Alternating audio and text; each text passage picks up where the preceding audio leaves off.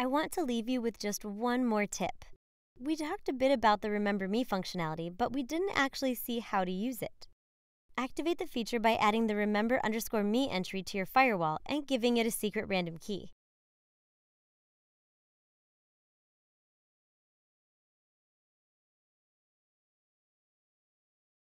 Next, open the login template and add a field named _remember_me. This works a bit like login does. As long as we have an _remember_me checkbox and it's checked, Symphony will take care of everything automatically. Try it out.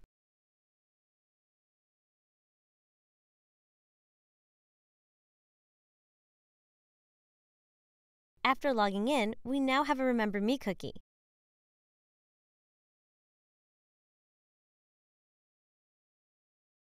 Let's clear our session cookie to make sure it's working.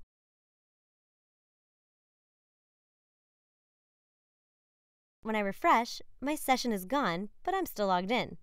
Nice! Click anywhere on the Web Debug toolbar to get the profiler. Next, click the Logs tab.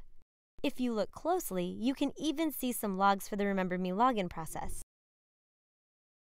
Okay, gang, that's all for now. I hope I'll see you in future KMP screencasts. And remember to check out kmpbundles.com if you're curious about all the open source bundles that you can bring into your app. See you next time!